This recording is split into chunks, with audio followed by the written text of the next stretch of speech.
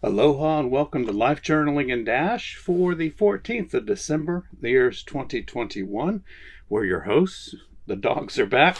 Hana is next to me, and across the table the other golden retriever, Ollie, then Uvella, and myself, David. Today we're reading from Hebrews chapters 12, 13, and from Jude, and I'm calling this one Angels. Would you lead us in prayer, please? Lord, thank you so much for this beautiful day that you've given us. Thank you for giving us the opportunity to read your word and learn more about you. Amen. Amen. And today we got to visit with some second cousins. Yep. That we had never met. And the one was 33 years old or something like that. So it was kind of a neat thing where we got to see cousins or second cousins and different relatives. And we've lived overseas for so long. Overseas, we've lived in Japan and different places. But we're in the mainland and we were able to meet up here in Seattle, which was a blessing. Which ties into what I read about today. Hebrews chapter 13, verses 1 and 2. Keep on loving one another as brothers and sisters. Do not forget to show hospitality to strangers, for by doing so, some people have known and shown hospitality to angels without knowing it. So, some of the people that we've helped may have been angels. Paul writes, this is my observation, that we are to help other people just like your brother and sister.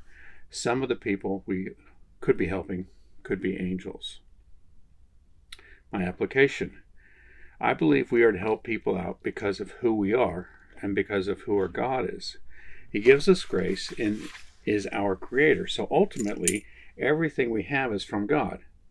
Some of these times I might have been taken advantage of, but I try to be a good steward and not hold back. Maybe I've given money to people who didn't need it, but I always try to feel like God knows my heart, and that's what matters. My prayer? Father God, help me to be a good steward of what you have given me. Give me discernment to understand the needs of others and to be able to assist brothers, sisters, and angels alike. And then I ask God to guide us and protect us on the road. Amen, Pastor David. So, some of the people that we help may not have been human. They could have been angels. And we'll never know this. And so that's my point, that I try to help people out. I think we got a compliment today from our second cousin. He was talking about his grandparents and my uncle Bob and Aunt Pat. Yeah, he said it seems like the Knight family, they just have a heart of giving. They never are in it for themselves. They always give. And he was talking about your parents and his grandparents and us, and it was just a really nice compliment to hear that a second cousin sees that as part of the family culture. And my uncle and my aunt have done a lot of charity work. My parents have done a lot of charity work. Our kids have done a lot of charity work, and we don't do that to brag.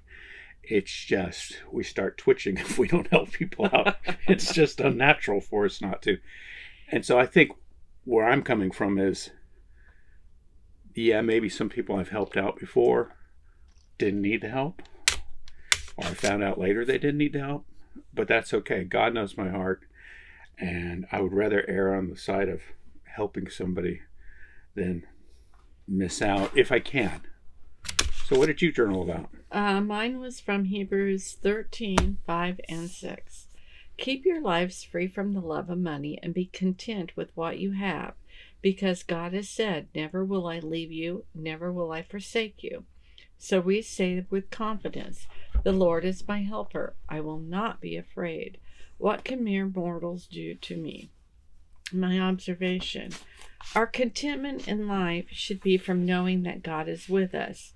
He will never leave us, and He is my helper. I do not need to fear anything. No matter what happens to me in life, nothing can take away the love that God has for me. My application. When things are not going smoothly in my life, these verses are a comfort to me. I know that God loves me no matter what. Yes, there are some things in life that I want that are expensive. However, I pray if it is God's will, then in His timing, these things will be given to me. It doesn't stop me from dreaming, but I just dream with God. My prayer, thank you, Lord, for loving me as much as you do. Thank you for giving me comfort from your word. Amen. You notice how our dogs are very loving and clingy today? They've been gone for the last 2 days with... Well, they're also... They've been in with my and your son and his family and their puppy. Yeah, and their puppy is a big puppy, 14 weeks old, and she just wants to play all the time.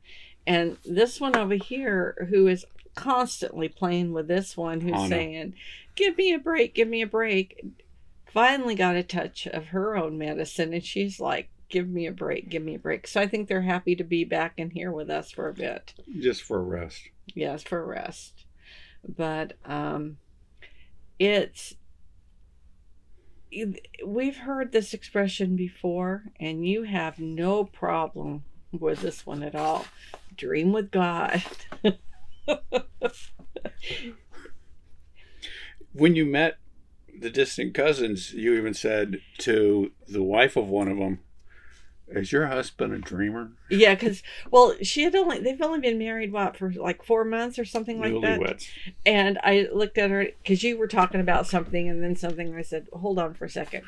I go, is your husband, does he have a lot of dreams, things he wants to do, and things that he creates? And she goes, oh, yes. And I said, oh, honey, it's a nightman, it's a tradition with them. They do that. And she just laughed and was in total understanding of what I was talking about. And but that's true. Dream with God, like I said, there are some things that I want that are expensive, like a home, bigger home in Hawaii. That's your dream. Yeah.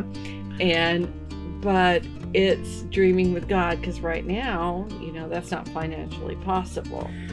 Yeah, I think that that would always be my request, that I would go with God, because you could have a whole lot of earthly possessions, but if you don't have God as part of your life, then for me there's a big hole.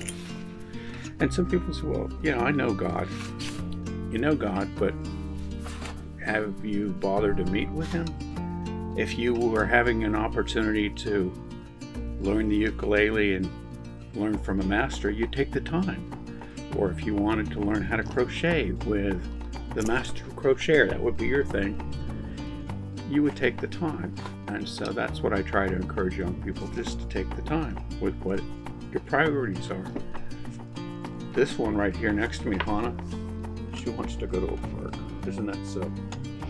What are we reading tomorrow? Tomorrow we are in James. It's going to be very difficult to find one verse, because we are reading James 1, 2, 3, 4, and 5. So a lot to be read tomorrow. This is a good opportunity for someone who's not journaling all the time, or hasn't done it, to share it with somebody, because you get the story of Jesus and Luke and James. They're easy to understand parts of it. James. Then we get into Revelation. It's not as easy to understand. Well, I like the first part of James, because it says, if you need wisdom, ask for wisdom, which I ask for every single day. We need that.